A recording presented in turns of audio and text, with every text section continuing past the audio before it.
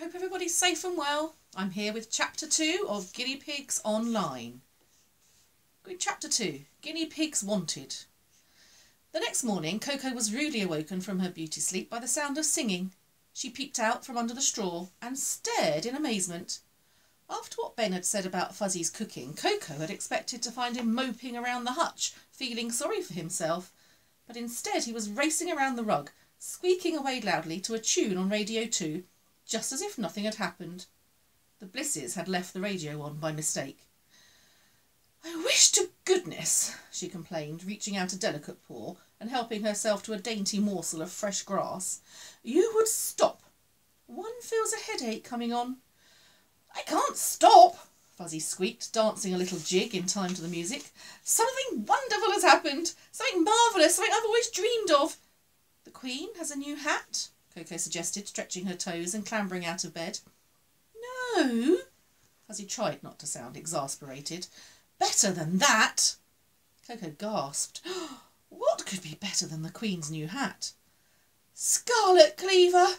Fuzzy rubbed his paws together in glee. "The world's greatest cook is opening a restaurant right here in Strawberry Park. It's going to be called the Meat Cleaver." "Well, that's a horrible name for a restaurant," Coco said. "And it's a stupid idea. Strawberry Park's got about 3,000 restaurants already." She strongly disapproved of Scarlet Cleaver, who, unlike the Queen, always wore very revealing dresses. "And," continued Fuzzy, ignoring her, "she wants guinea pigs." "Rubbish!" retorted Coco, who suddenly felt a little jealous. "It's not rubbish. I saw an advert on the newspaper under the hay." Fuzzy was beginning to feel a bit cross with Coco. "Guinea pigs wanted, good money paid. That's what it said." There's a picture of Fuzzy dancing to the radio. "You're making it up," Coco sneered. "That's rich coming from you," Fuzzy chattered, almost losing his temper. He took a deep breath. "Don't you see, Coco? It's my chance to learn to cook things properly for Ben and Henrietta. I'm going to volunteer." He turned the radio up and wiggled his bottom in time to the music. "Hush!" Coco sat back and scratched her rosettes. She had the feeling something wasn't quite right. One can't think straight with that racket. Fuzzy was being deliberately annoying. He knew she preferred harp sonatas. Fuzzy groaned. Reluctantly, he turned the radio, which was on the floor next to Henrietta's yoga mat, down a bit, twisting the volume knob with his paws. Coco was quiet for a moment. Suddenly she started giggling. "You are silly, Fuzzy," Coco laughed. "Scarlet Cleaver doesn't want real guinea pigs. She wants people to be guinea pigs." "How can a person be a guinea pig?" Fuzzy asked, puzzled.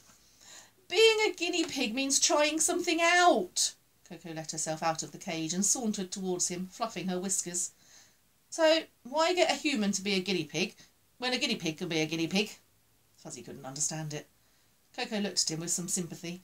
He really wasn't very clever. "It's an expression, silly. Humans use them all the time. It's like when Henrietta calls us chalk and cheese. We're not really chalk and cheese, are we? It just means we're completely different." She helped herself to some of Henrietta's special hand cream, which was lying on the floor next to the yoga mat.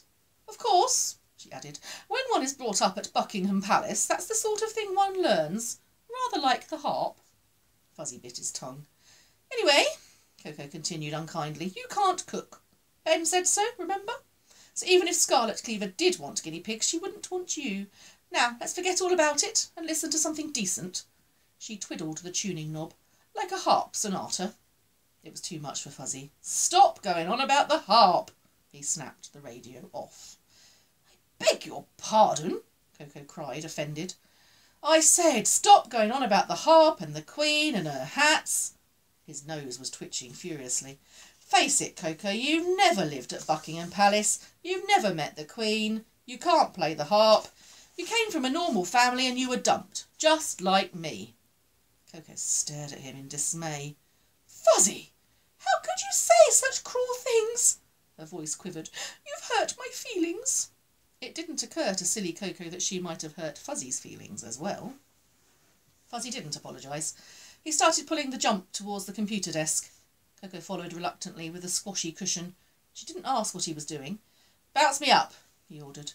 "Bounce me up, please," she said sulkily, taking a running jump. "If Scarlet Cleaver wants guinea pigs," Fuzzy muttered crossly, arriving on the desk and surveying the computer screen, "that's exactly what she's going to get." He started to tap at the keys. Coco didn't hear him. She'd retired to the cloakroom to dry her eyes on the stack of quilted toilet rolls Henrietta kept there. That night, instead of snuggling up beside one another as they usually did when the Blisses got home, Fuzzy and Coco, both still not squeaking to one another, went to bed at opposite ends of their hutch. Oh dear.